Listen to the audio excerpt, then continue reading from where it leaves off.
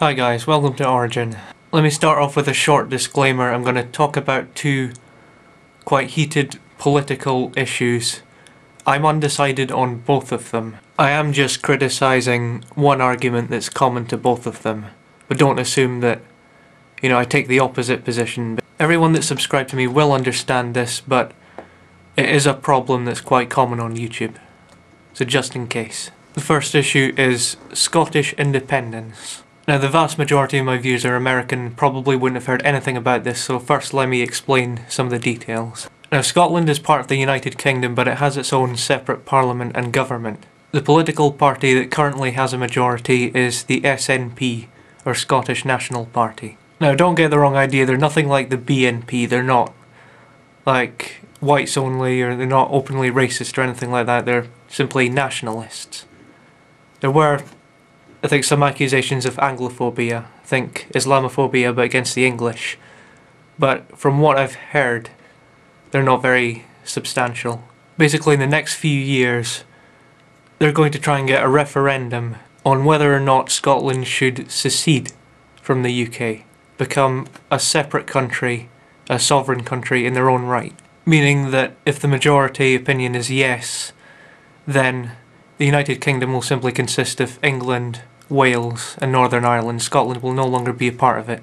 Now, some supporters of the idea point to our current government, the previous governments, Brown, Blair, Major, Thatcher, whatever, however far back you want to go. The reason for supporting the independence is how bad those governments have been. If you want to convince me to support this idea of independence, and certainly anyone that thinks like me, I want to suggest that this is a very bad way of doing it. I don't see the mismanagement of the UK government as a reason to secede from the UK. If there's a management problem, then obviously the problem is bad management. It's got nothing whatsoever to do with the structure of the United Kingdom. You have to show that it's far more than a management problem, or at the very least that it's a management problem that can't be solved. I don't see a situation in which that could be the case, but maybe I'm wrong, maybe you can prove me wrong. The second issue is basically the same thing, just on a larger scale. Whereas before it was Scotland in relation to the UK, this time it's the UK in relation to the European Union. Same deal. If you want to secede from the European Union, don't use their management as a reason. Fundamentally, this concept of you can't govern, so we don't want to be part of you anymore, is very unhealthy.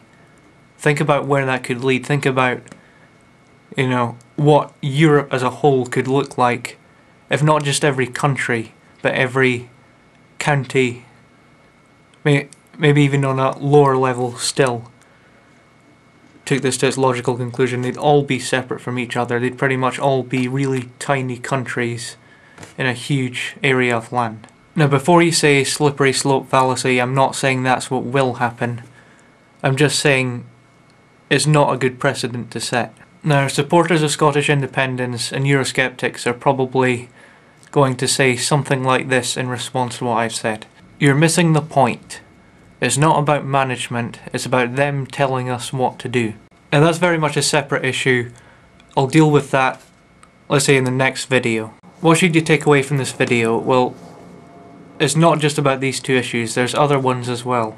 There's an error in reasoning here occurring which I call a hatchet job. It's doing far more than what's needed to solve the problem. The solution you come up with should always be the simplest one. Thank you for watching, goodbye.